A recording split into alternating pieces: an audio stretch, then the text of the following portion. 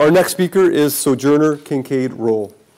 Sojourner is a poet, playwright, peacemaker, and community activist. She is the author of Common Ancestry and Blackstreet.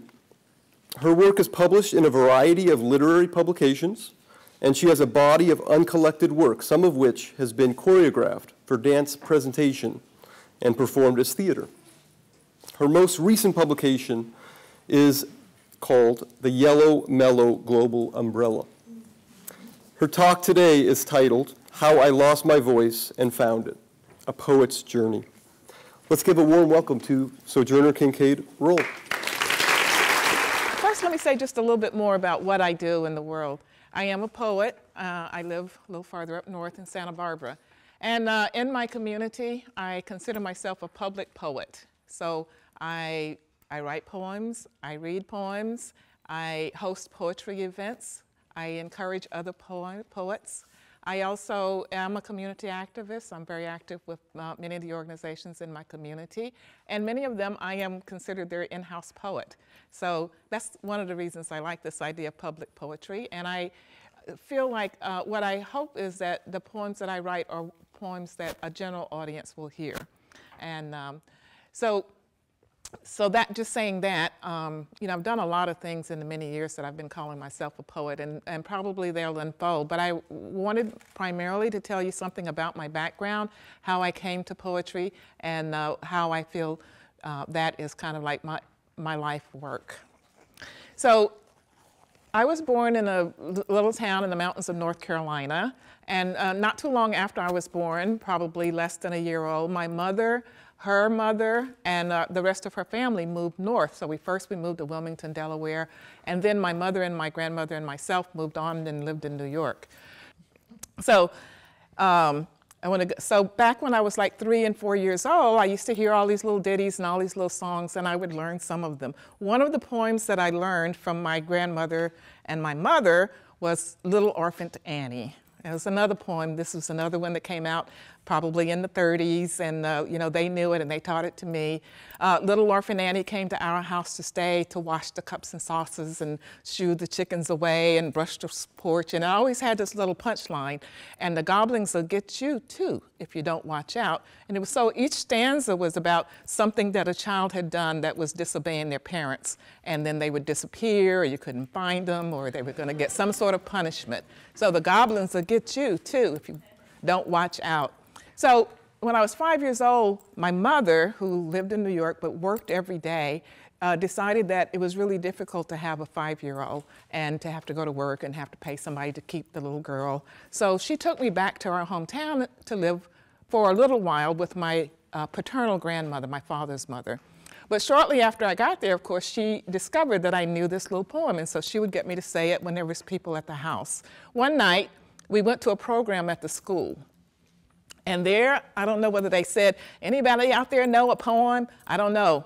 But for some odd reason, my grandmother said, go up there and say your poem. So I just, little 5 years old, went up there and said my poem. And I knew a lot of the poem. It had about 13 stanzas. I probably knew maybe 6 or 7.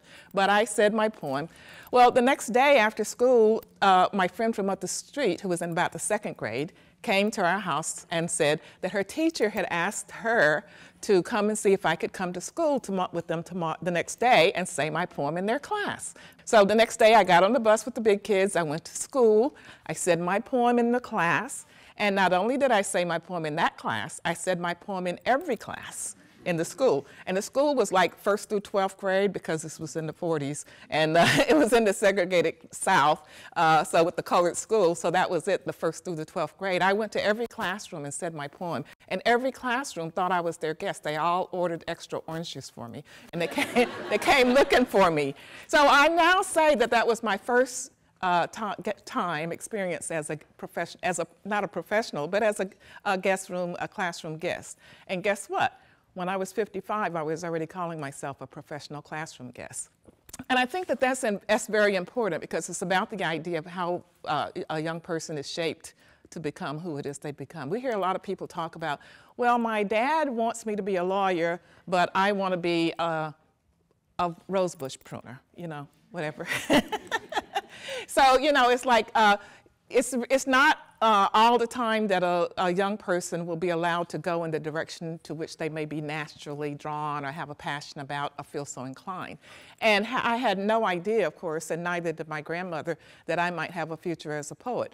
In fact, during my whole time in school, 1st through 12th grade, nobody ever, I very seldom read a poem in school. It wasn't big in those days, and never, ever did anyone ask me to write one.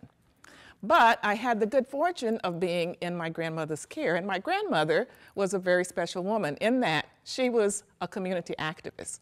So when I was about to start the 1st grade, she had developed a dislike for the principal of the school in which I was to attend. And she declared, I'm not going to let another one of my children go to that school as long as he's the principal. So they'd gone to the superintendent of schools, they'd gone to the school board, to no avail. So when school started, they started a boycott. My grandmother led the boycott out in front of the school every day with the picket signs. And I was at home because she wasn't going to let any more of her kids start that school while he was there. Well, fortunately for me, during the Thanksgiving break, something happened that nobody's ever been able to prove, but the principal and his wife left town. And so I started school in December of the year that I should have started in September. So I had a good grounding from a community activist. Not only was she an activist having boycotts and pickets, she was the president of the PTA for several years while I was in grade school. She was the first woman on the board of trustees at her church while I was a little girl. So I was fortunate enough to have a role model in my life of someone who was active and outspoken and encouraged me to do the same thing. I was like her really little live-in secretary. You know, I would run errands for her, go for, take notes from her from speeches on the radio when she couldn't be there for somebody that she liked to hear. She was always pushing me forward, either to be in church, to get up and participate in the program. She'd say, go on up there, speak up, speak clearly, stand straight. You know, you get these messages, but she was very specific that this was constantly what I heard. So that went really well, and by the time I finished the 8th grade, I think I had the lead part in our 8th grade play. I was head of the honor roll. I was just, you know, progressing fine.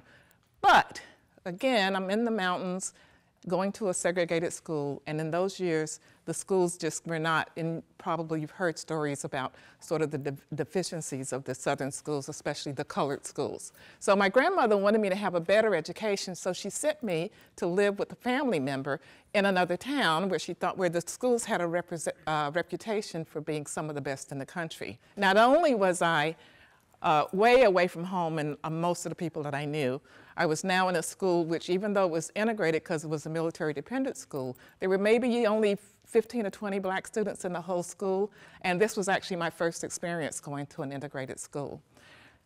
I don't know what the reason was. Maybe it's because I was in a large family and it wasn't my grandmother, you know, being my sort of, the two of us just being together. I was in a large family now, and I had responsibilities as a teenager. For some odd reason, my high school years were just a total disaster. So my 11th and 12th grade, by the time I finished the 12th grade, I thought that I might not even graduate. And I certainly didn't think I was smart enough to go to college. And so I came back home to, and ended up in New York, living in New York. And my first job in New York, many years later, I had a lot of bad experiences in high school. I was actually going to read you a poem which I wrote many years later, but it is a high school poem, or one from that time when I lived in Germany. And when I was working on this, and I read this to someone else, one of my friends, she actually started, she got very emotional because she said it mirrored her high school experience, and that's one reason why I've chosen to read it now. It's called Stolen Cherries. My virginity was not given, it was taken by a friend, my father's peer, but yet a boy, who knew I would not cry or tell, who knew my propriety, would keep this secret very well. But now I tell because I know this is a story a million times told. The passing rites for crossing girls, not far removed from ancient tales. Detach the veil and you will see we all are broken in our stride, and guilt becomes our shoulder bird as we search and search for some lost pride. And I think that poem kind of epitomizes sort of my teenage years for me. and the fact that I was no longer under my grandmother's watchful eye, and that things happened to me that probably wouldn't have if I still lived with her. But I was out on my own, and so I went to New York. I got a job, fortunately, at the New York Public Library, my first job out of high school.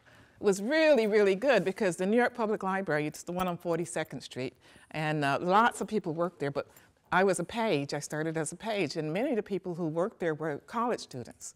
So I was introduced to a different kind of conversation. People were reading books and discussing books, intellectuals, etc. I went to the theater, I went to concerts, I went to the museums. I could lead tours of New York. I got to know the cultural terrain so well. But I still didn't go to college. I maybe took a couple of classes here and there at a community college, etc. But it wasn't on my agenda. So that was a good time for me because it was learning, but I was a quiet, shy girl. I was always the one in the corner, the one that people say, oh, you're always so quiet.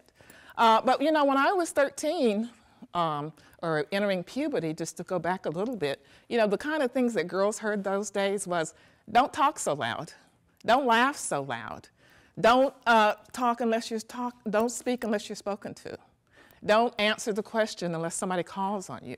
It was kind of like where I had been a really outgoing little girl, I really felt like I got shut down when I was in my teenage years for all of these variety of reasons, societal messages, and even later years, my grandma would go home and my grandmother says, you're always so sad, you always look so sad, you're always so quiet.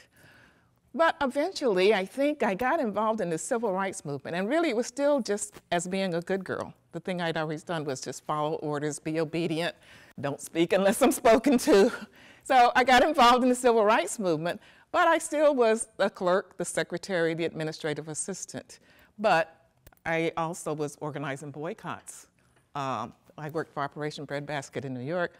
So then, maybe in my late 20s, after having been involved in the civil rights movement for 2 or 3 years, generally as a clerk or a helper of some sort, I moved back to North Carolina with the idea that I was going to go to school finally.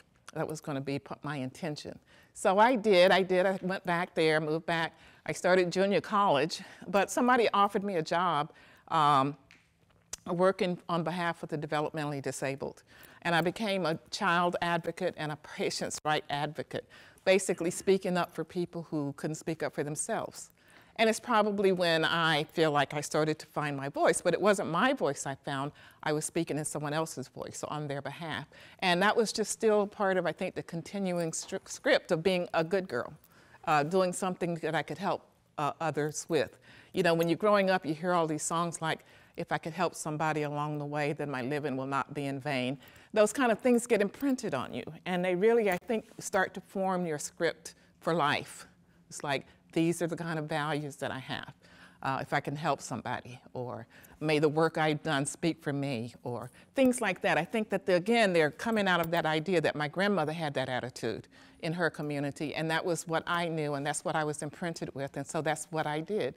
I worked on behalf of others. So more and more I became a community activist. And and people would ask me to be a leader in one endeavor or another. In one junior college I was in, I was recruited to be the vice president of student government, the president of the Senate. When I was in my 4-year college, I went to UNC Charlotte. I was a member of the student legislature, and I started to, like I say, when I graduated college, I got the highest award, but it was because I was involved in so many student organizations. Attorney General for Students' Rights, different stuff like that. I didn't internalize that so much. I didn't see that really as my personal story. I saw that as being a helper in the world, or my doing the things that someone asked me, could I help them with? I don't know when I started to turn that around, but I do know when I began to write poetry. I would always be at my friend's house and I'd say, I feel like I want to write a poem. And so they'd go dig in the drawer and find a piece of paper and a pencil, and then I would get it and nothing would come out. Eventually, a poem came out. It was this: cut my hair, washed my face, de-emphasized my eyes, covered my legs, nobody notices my unadorned mind. And that was kind of what I felt at the time. But there were so many people, you know, and you know, you'd say something, the quiet girl in the corner would say something and people would be shocked that you even had a thought or an idea or anything worth saying that was a part of their conversation. So when I moved back to North Carolina, I think people weren't used to me being the quiet little girl in the corner, so they started to treat me as the outspoken woman in the room. And I started to rise to the occasion. And eventually, I knew I wanted to go to law school, and I was enrolled in this, I had enrolled in the legal secretary program. And I took an applied psychology class. And the professor, who was a retired lieutenant colonel from the Army, I think, was teaching the class. And so during the class, he discovered that I was really interested in going to law school. And he said, well, if you want to go to law school, the legal secretary program is not going to get you there, because it was a technical program and I needed to be in an academic program. So the next term I transferred to the academic program. And the end of that story is that 10 years after I transferred over, maybe less, or first had the idea, I graduated from UC Berkeley School of Law. But it was, again, me kind of being moved forward by the forces around me and people encouraging me and just seeing something in me. All of those things are what helped me keep moving forward. Because inside, I didn't really feel that I was up to it. I was really afraid to death to do all of those things, but I kept moving forward. I'd have jobs and people would say, well, we asked you to do this because you look so strong. And I'd say, oh my, how would they ever know how inside I'm so terrified? So anyway, so I went forward. It wasn't until I was in Berkeley and in law school that I really started to write poetry. And it was out of the pain of law school. I just had so much deep inside of me that I wanted to express about my sadness that I started to write. And the Stolen Cherries poem is one I wrote during that time. And I think it was starting to hear other people say, in fact, someone else had written a play, and it was called, something had to do with ancient times and things that happened in ancient times, and that's what inspired that poem. Well, I wrote that poem maybe 20, 30 years ago. I still read it.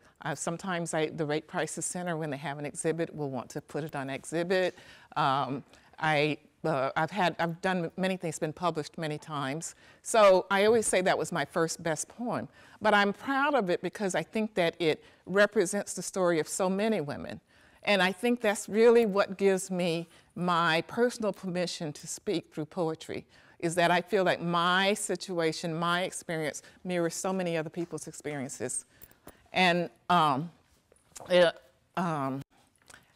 poetry just became the way to do it, and to legitimize that by, excuse me, I should have brought the water with me, to legitimize that by continuing to do poetry, to continuing to urge and watch the world, observe the world, to write about the things I say, and to be very open to speaking on behalf of others and to represent others in what it is that I do. So that's why I feel poetry gave me my voice back. And I feel very pleased and proud to be a poet. I am a poet. Thank you.